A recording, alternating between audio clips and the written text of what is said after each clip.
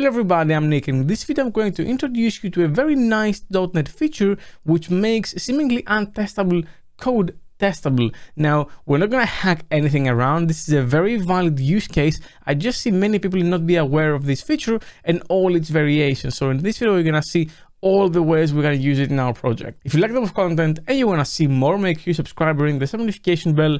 And for more training, check out chapsas.com. Now, just a quick reminder that I will be running my 2-day in-person workshop called Introduction to Effective Testing in C# and .NET in the following dates in NDC Oslo, NDC Sydney, .NET Days in Romania, NDC Minnesota, and NDC London. So if you want to come sit down with me and learn some cool stuff, check the link in the description to all of those conferences. And if you're watching this in the future, I will have updated the links down below to new conferences that I will be attending and running this. So let's take a look at what I have here. I have this solution here called OctoKit. Now, for those of you who don't know, OctoKit is effectively the client SDK for the GitHub API. So it allows you to do all the stuff you'd ever want against GitHub with pull requests, repository actions.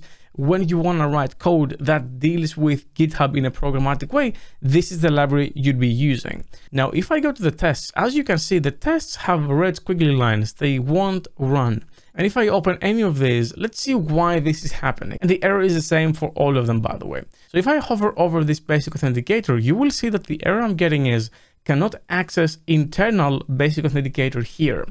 Now, OctoKit is a library, and when you're serving a library to someone, whether that's internally or externally to the public like this one, then the internal access modifier, that keyword, is the strongest thing you have to prevent people from doing things they shouldn't do with your library.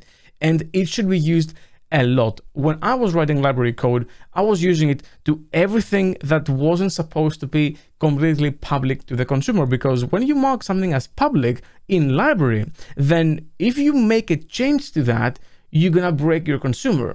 By having it internal, you say, hey, you cannot use this, this is mine, I can break it the way I want, and you will never know because you never had access to that. And it's different than protected in private. Internal means that something is only accessible by everything within that assembly, which is effectively that project. So basic authenticator can be used everywhere within the OctoKit library over here, but nothing externally can call it. Now, here's where the problem lies. Internal effectively has the properties of public, but for a single assembly. But when you're trying to write tests, your tests obviously live in a separate assembly. So you somehow need to be able to import it even though it's internal. Well, this is where the basic functionality of our solution comes into picture. And we're going to see the raw version first. So if I go here in this OctoKit project, you're going to see this properties folder. Now, by default, this properties folder might exist or might not exist in your project. In this case, it existed because this project is actually using the solution I'm going to show you. But you don't have to put the thing I'm going to show you in that folder. It can be anywhere on the assembly. So I can go in the properties folder and create a new class called assembly info. Now, this name isn't important. It used to be something that used to come with projects back in the day, I think in the .NET Framework world, but ever since .NET Core, it isn't really there anymore. But anyway, what this allows you to do now is it doesn't need to be a class, it doesn't have to have namespaces, it doesn't need to have anything. All it needs to have is say assembly in a standalone attribute, and then say internals visible to octokit.tests. And now if I save, the moment I save, you will see that my error went away and all the other errors have gone away as well. Because now what I said is that, hey, on this assembly, the internals of this assembly, and by internals it means all the things marked as internal, are visible to a project with the following name, or the assembly with the following name. And if you want to have a public key as well on that assembly, you can have it here and this would work. So that way you can allow that project to access things that are internal, but only that project. Everything else can't really do that. And this is perfect for unit tests. This is exactly how you should be doing this. In fact, we can use the new GitHub search and find the .NET org and language C#. Here we go. And if I say internals visible to, then as you can see, there's tons of things in .NET itself that use it to test their internal code. As you can see, ND Framework, MS Build, other stuff, the task stuff. tons of other stuff. It's all over the place. It's all over the place because you should be using it. It is how it solves that problem. Internal code isn't like private where you need to go around loops to go through the public interface and unit test the method. Internal is effectively public, but for your project, not for any other project. Now let's take this a step further, because even though this is fine and cool, if you also want to have the same thing for the integration, for example, I would have to say tests.integration. And then I would also have to do the same for conventions and all that. And if you're following a very consistent naming pattern for your tests in your project, like I do and like I show you in my testing courses that I have at nickchapsas.com, where I actually talk about all that in more detail, then there's ways to deal with this in a more elegant way. So what I'm going to do is I'm going to comment this out. We don't want it. And I'm going to go to the CS proj over here. And what I'm going to start this with is a new item group, and I'm effectively going to drop an assembly attribute in this assembly through the CS proj, and I won't type this full thing. I'll show you how you can do this.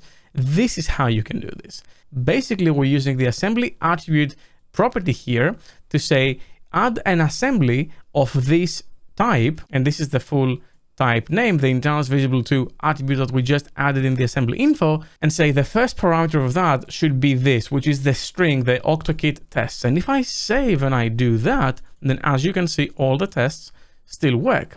However, there's nothing in my assembly info. How does this work? Well, it works because MS-Build will actually look at this and say, oh, I know what to do with this. I'm going to drop an assembly attribute in your code. And the way this works is on the obj folder over here, we're going to see the debug or the release folder. And if I go in, you're going to see this octokit.assemblyinfo.cs, which if I drop in here, you're going to see has the internals visible to attribute with the name. And it's doing that because we specified that here. Now, this isn't necessarily a better solution at this point. However, this allows us to be more flexible now with whatever we put in here. And since we're following a very consistent naming pattern for our tests, for example, octokit, which is a project name or the assembly name, and then .tests, what we can do now is delete octokit and say assembly name.tests as a parameter.